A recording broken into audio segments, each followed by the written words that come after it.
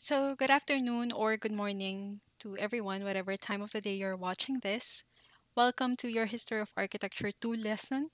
Specifically, this is for Romanesque architecture.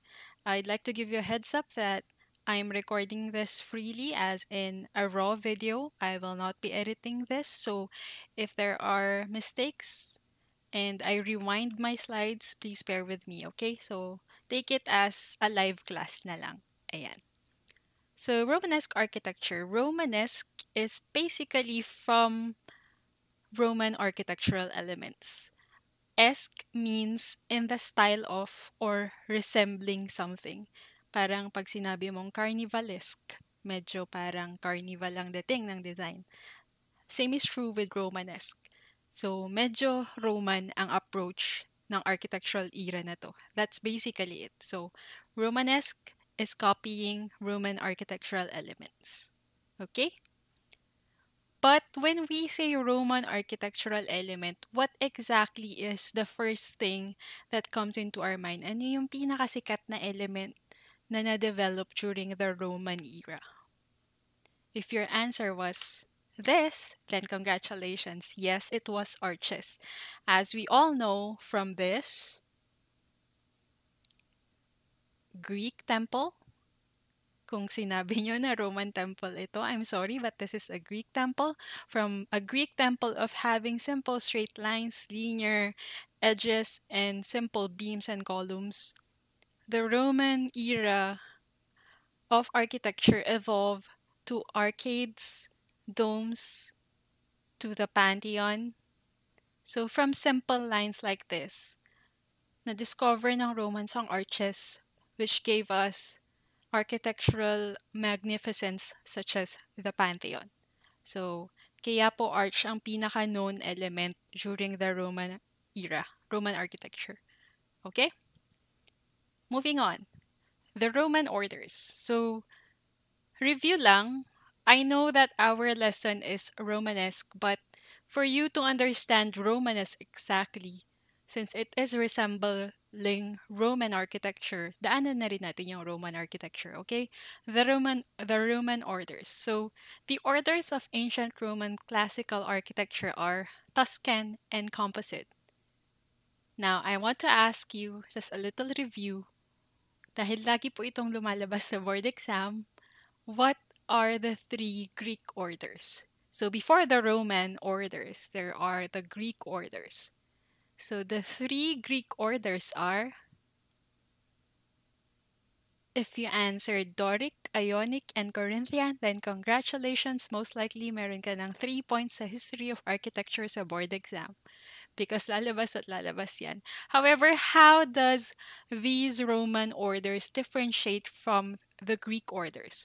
As you can see, the right image is a Doric capital. And the image left of that is a Tuscan capital. So, ang Roman capital na galing sa Greek capital ay parang ginawang mas minimalist lang. So from the simple na nga si Greek capital na Doric, pinasimple pa ni Roman sa Tuscanya. So these are evolutions of one another. And then we have, what was the capital, what was the Greek capital na may mga ganito, may mga acanthus leaves? It was the Corinthian, right? So, ang counterpart naman ng Corinthian capital sa Roman order is the composite capital. The composite capital is basically a Corinthian capital with Ionic capital. So, pinaghalo siya na may volute at saka may Corinthian capital. So, that's the composite. So, as you can see, from Greek capitals, nag-evolve ang Roman capitals kasi kinaya nila. And then from the Roman capitals, in-evolve na naman to become Romanesque capital. One example of a Romanesque capital is this one.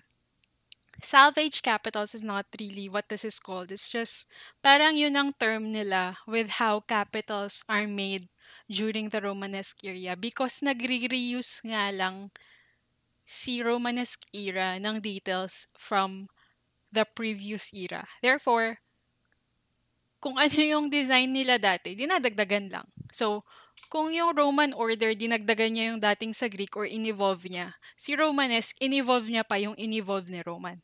Gets ba? Okay, so that's why they're coined salvage capitals. Now, the next slide is actually boring stuff if you're not particular with history or details. But these are details that you need to know to fully understand bakit nga ba nagkaroon ng Romanesque. So, Charlemagne, or Charles the First, also known as Charles the Great, was a crowned Holy Roman Emperor after the Dark Ages. So, the Dark Ages are is also called the Middle Age. Ang ibig sabihin ng Dark Ages is that during the time of the Greek and Roman, as you all well know, napaka-philosophical ng mga tao. Philosophical in a sense na they tend to explore and then they record their stuff. As in, recording from one period to another, lahat sinusulat nila, lahat tinitake into account nila. That's why we have this historical details, historical identity and familiarity. During the Dark Ages, however, which was after the fall of the Roman Empire, nawala ang passion ng mga tao para mag-record ng stuff. That's why it's called Dark Ages, because we are trying to discover what exactly happened during that era after the fall of the Roman Empire. Ano exactly nangyari since walang records. That's why it's coined the Dark Ages. So, baka kasi iniisip nyo, tagdilim ba o kaya um, ilang century ba na walang ilaw o kaya nahirapan ng mga tao? No, it's called Dark Ages because nawalan ng record ang mga tao ng time na yon. Okay? Because of the fall of the Roman Empire, the Roman people who were first and foremost the masipag recorders. So the remains of the Roman civilization were all over the continent during after their fall. 'Di ba sobrang binild nila katulad nga nung sinabi ko kanina, they built the Pantheon, they built arches, they built temples, monasteries from Christian Rome in the days of Constantine. So, Constantine was the first Christian Roman emperor. He is very well known because not only because he was the first Christian Roman emperor, but because he is the reason kung bakit nag-spread all throughout the continent ang Roman Empire. Isipin mo na lang, dati magkaaway ang Christian at saka Romans. But then, he as an emperor embraced Christianity. Therefore, yung dating dalawang magkaaway, napagsama niya. Therefore, lumaki ang Roman Empire. So, after his fall, doon po nag-start ang Dark Ages. So, during the Dark Ages, there was 200 years or so of minimal building projects. As in, standstill. Walang nangyari. Walang ganap in terms of architecture.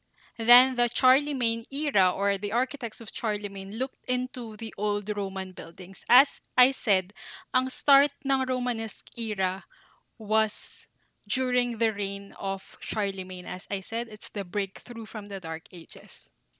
Charlemagne era looked into the old Roman buildings, which comprised of gatehouses, chapels, and churches in Europe.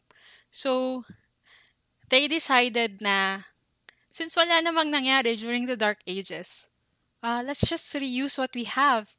Ang laki ng Roman Empire, ang laki ng reach ng Roman Empire. So, let's use that. Kung ano man ang meron na natira, let's make use of it. So, yun ang history ng Romanesque architecture. This is a freely recorded lecture with no notes in front of me. So, if medyo all over the place yung lecture, then please bear with me, okay? The next slide is an extra information slide lang regarding the Romanesque. In Britain, Norman is synonymous to Romanesque because the major building scheme in the 11th and 12th centuries was instigated by William the Conqueror, who was from Normandy. So pag sinabi pong Norman architecture, please remember na this is also Romanesque architecture. So during my board exam years back, lumabas po ito. So don't be confused. It has the same design approach as Romanesque architecture because William the Conqueror lifted Romanesque architecture nung sinakop niya yung Britain. So in Britain, it's called Norman. Okay? Norman architecture. Now, what if the Roman era had arches as their main architectural element? The Romanesque up to the Gothic era actually, but for now, Romanesque lang muna. The Romanesque era is identified by the vaulting system. So yung seatwork nyo was inclusive of this topic, the vaulting system. A vault is simply said the arch that is extruded. So kung yung arch is from the Roman, si vault parang hinatak niya lang, in-stretch niya lang para maging vault. How do I say that? The first kind of vaulting system is what you call the barrel vault. From the word barrel. Lagayan ng wine, lagayan ng stuff. It's the simplest kind of vault. It's a single arch surface that extends from wall to wall. So, as you can see, arch lang siya eh. Technically, it's just an arch na prinotrude o hinila pahaba. That's the simplest way to explain it. Barrel vault. Arch surface na hinatak in stretch. When you look at this illustration, parang hindi mo siya ma-appreciate, no? But when you look at it in a real life scale application, this is a barrel vault. So from the usual lang na arches ng Romans, nag-evolve into a spread out arch, which was the barrel vault. So that is your vaulting system number 1. Vaulting system number 2 during the Romanesque era is the groin vault. The groin vault is the intersection at right angles of two barrel vaults. So if the left image is a barrel vault, pag kinuha ko yan, yung left image na yan, ni-rotate ko at saka pinag-intersect ko sila, you would now have a groin vault. Therefore, it's called double barrel vault. Kasi dalawang barrel vault lang yan na nag-meet.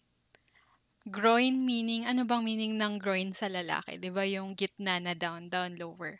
So yung gitna na yon, yung intersection na yon, that forms the groin, which therefore explains the name groin vault. So a groin vault is also called a double barrel vault because it's just really is a barrel vault na dalawa.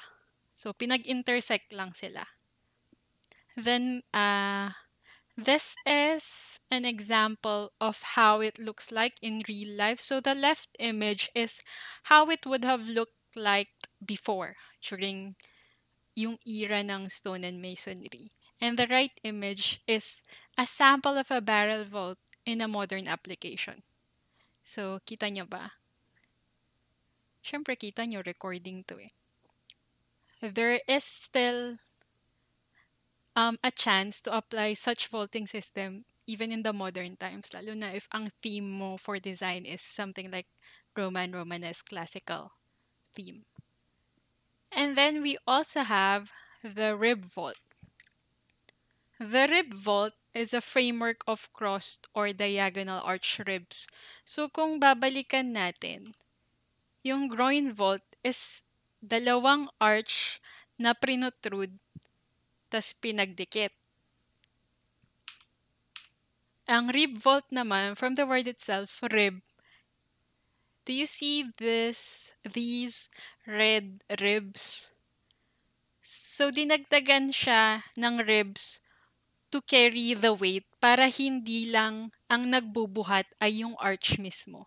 So, by incorporating ribs, nagkakaroon ng extra structural member yung vault natin. Kaya, these were widely used for high ceilings. So, yun lang ang difference nila from rib to groin. Si groin is technically walang kahit anong dagdag. Si rib, ayun, may rib. Okay? In more schematic drawing, a rib vault is this.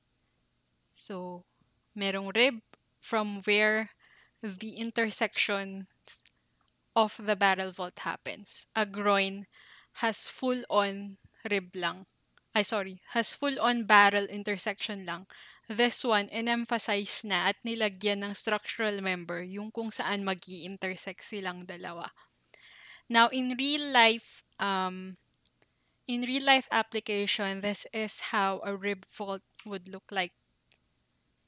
As you can see, from the arch, na-imagine nyo ba yung barrel vault na tumagos na pa ganyan? But then nilagyan ng rib. So, that's your rib vault. And then we have the last kind of vaulting system, which is actually more associated with the Gothic era or Gothic architecture, but somehow is also linked with Romanesque because it was developed but not fully during the time of the Romanesque era. So the pointed arched vault is a breakaway from the traditional semicircular arches. So I placed in there heading to Gothic kasi nga, ang pointed arches is mostly linked with Gothic churches, di ba? When you say pointy, usually it's Gothic. In real life application, a pointed arch vault would look something like this. So as you can see, it's very similar to the rib vault. However, pointy. Pointy na yung arch niya, 'di ba? One difference one difference that you can notice that the rib vault can also be a pointed arch vault. Kasi technically, ang pointed arch vault ay kind ng rib vault. So this is an example of a rib vault in real life. So kita niya yan, semicircular yung arch niya and then nagmi-meet sila. Yung kanina, pointed yung arch niya at the end, tsaka sila nagmi-meet. So yun lang yung difference. They're both rib vaults. Ang hirap ng B at V. They're both rib vaults, but ang difference nila is how the arches are from one end to another. So this is semicircular and this is pointed. From the word itself, pointed arch. Okay, moving on from vaulting system. The details of Romanesque architecture basically employ geometric shapes rather than intricate curvilinear or floral patterns. So as you can see sa left image, these are mostly geometric shapes, diba? You have parang bahay triangles and rectangles and zigzags. And from here, you can also see very minimal floral elements and arches and circles. So, ganun ang approach ng Romanesque detail. It's very geometric.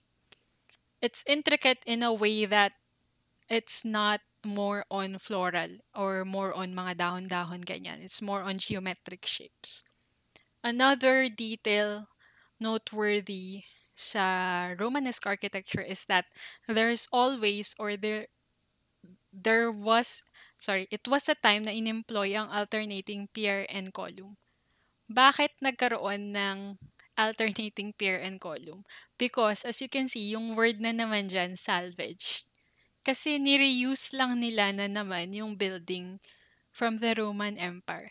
Therefore, kung ang Romans, ang nilagay nila is yung column, to make the reused building more structurally sound, nag-install ang Romanesque era ng additional piers. So piers are a bundle of columns or structural elements, while columns are just columns themselves. So as you can see, pier, column, pier, column, pier, column. So there's an alternating approach in terms of the piers and the column. Hindi lang siya katulad ng Greek and Roman temples na column lang. Column, column, column. Column, arcade, ganon. Column, arch, column, arch, column, arch. Romanesque is diverse in a general sense. Okay, diverse but focus on Roman details. So in general, Romanesque is defined by massive, thick, round arches, sturdy piers, groin vaults, and towers. So one, two, three, four, five, six. These six um, definitions are basically your Romanesque architecture. How do I say that? When you look at these examples of Romanesque architecture, you see Roman eh. You see Roman approach, but it looks a little like pa-middle age na, parang pa-Robin Hood stage na. May tower kasi. And then yung material use is medyo modern from Roman, but it still feels like Roman. So it's massive. When you look at it, it looks massive. Diba? Round arches. Again, when you look at it, it feels Roman, but with the addition of the towers and the with the addition of the towers and the pointy stuff na towers nga, it starts to feel like hindi siya Roman. May feel siya ng Roman pero hindi siya Roman. So it's Romanesque. Ganun lang talaga basically yung explanation niya. When you look at the interiors, it feels thick. Kita mo, parang 'di ba pier yan? Ang big, hindi siya mabigat in a sense eh. Parang ang kakapal ng fortification niya, yung columns niya, ang heavy. It feels light because of the lighting fixtures, but the structure itself, when you look at it na walang ilaw, isipin mo wala pang electricity noon, it's thick, it's massive, and it looks sturdy. Plus, it has vaulting. So that's when you can say that it is Romanesque architecture. If it's semicircular, most likely it's Romanesque architecture. It's lifted from the Roman era. The next image is also minsan nakaka-confuse if it's Gothic or Romanesque because ba't ganon, pointy na yung arch niya, yung vaulting system niya. But in general, when you look at it overall, thick and massive ang kanyang columns. Ang details niya sa arches, more on geometric. And then, medyo classified, no, sorry, yung vaulting is classified under rib vaulting. And then, yung details ng Gothic architecture, this is forward pa sa lesson natin, but the details of Gothic architecture basically focuses on letting light in terms of their window. But when you look at this one, this interior, ang focus niya is how massive and how poignant the vaulting system is. Therefore, you can say that this is Romanesque architecture because of yung emphasis niya sa round arches more than the emphasis sa vaulting system. So from that, mag-evolve ang Gothic. But we will not discuss this. We will just have a quick run through of Gothic and Romanesque para lang ready kayo for the next lesson. So why do I keep mentioning Gothic when we're discussing about Romanesque? Because these two eras naghalinhinan sila with each other. Tama ba yung term ko? I am not sure, but nagsunuran sila yan. That. So a Romanesque portal to your left, as you can see, is rounded. So ang focus niya talaga is on the arches. A Gothic portal, on the other hand, ang focus niya pointed arches and also windows. So if you look at the image kanina, ang focus dito is round arches, and hindi windows or light coming in. So that's when you can say that it's Romanesque and not Gothic. Okay? Look at the arches. Look how it makes you feel. Pag tinigan mo yung left image, oh my gosh, it looks heavy. It looks mabigat. When you look at the right image of the Gothic portal, it looks like it's trying to reach for the heavens, diba? Another slide of differences is pure Gothic, high-pointed arches and sparse buttresses, gargoyles, large colored windows. While Romanesque Gothic, which we will discuss later on, have thick supporting walls with a few small windows of clear glass and thick towers. So, kapag thick, THICC, joke. Kapag thick and massive, round arches, that's Romanesque. The image to your right is an example of a Romanesque interior. How about if I press the next slide? When you look at this one, I know hindi ko naman maririnig ang sagot nyo, but internally, ano po ito? Is this Romanesque or Gothic? Okay, the answer to this actually is more of Gothic. Hindi na po siya qualified as, well, partly qualified siya as Romanesque, but it's more on Gothic because of the pointed arches and how the light traverses the room from this point. Kita nyo yung emphasis sa arch ng pointed at sa window more than yung semicircular arch from the right side of the image.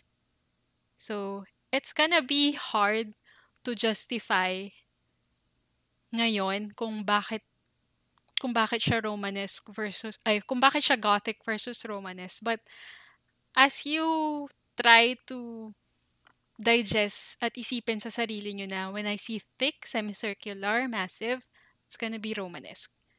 When you look at it, does it feel Roman to you? Di ba hindi? So if it doesn't feel Roman and it has pointy things, it's most likely Gothic. Gets ba? And then the last image.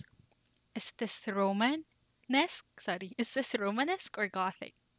Feels like ano, no? Game of Thrones.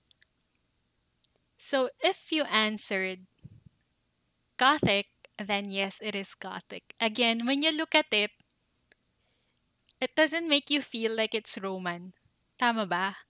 It makes you feel like you're in a church, which is not exactly not exactly how Roman and Romanesque architecture works, 'di ba? Ang Roman architecture more on basilicas, which were gathering halls, and hindi church-like ang structure nila. So when you look at this, parang medyo churchy yung vibe niya, at saka pointy and big windows. So therefore, it's definitely Gothic and not Romanesque. So ayun, at the end of the semester, I mentioned one of our basic course outcome and goal is for you to be able to differentiate one era from another. So look at multiple images of Gothic versus Romanesque architecture. And then see for yourself kung paano nyo ma-identify apart from the pointers I gave you on how you would be able to identify it in terms of details, orders, arches, vaulting. Kayo mismo, humanap kayo ng difference na masasabi nyong element para ma-distinguish nyo kung anong architectural era yun. So again, Romanesque architecture is lifted from Roman architecture. So if you feel like the building is Roman but not fully Roman, it's Romanesque. Okay? That's basically it for this lecture. I hope na hindi tayo mahirapan on this approach, and I decided to record din my lectures kasi para kayang-kaya nyong i-rewind yung slides and yung voice ko if hindi kayo naiirita. But this is a new thing for your professors. This is a new thing for you guys. So I hope we help each other. Okay? Come to me if you have questions, comments. Come to me if there's something unclear. But this is how I usually would give my lectures. Hindi ko kayo bobombardin ng historical details, facts. But ang goal ko is for you to achieve yung expected course outcome from the syllabus, which is for you to be able to identify an architectural era. So, kung yun ang goal natin, dun tayo mag-focus. So, good afternoon, good morning, guys. And this is only the start of the semester. And I know hindi nyo ma-appreciate ngayon ng history of architecture, but in the long run, I'm very sure when you're designing, when you want to see the world, the best way to do that is through architecture. Okay? Have a great week and I'll see you on the next lecture. No, not see you. Abangan ko kayo sa panonood with this lecture and the more lectures to come. Thank you po!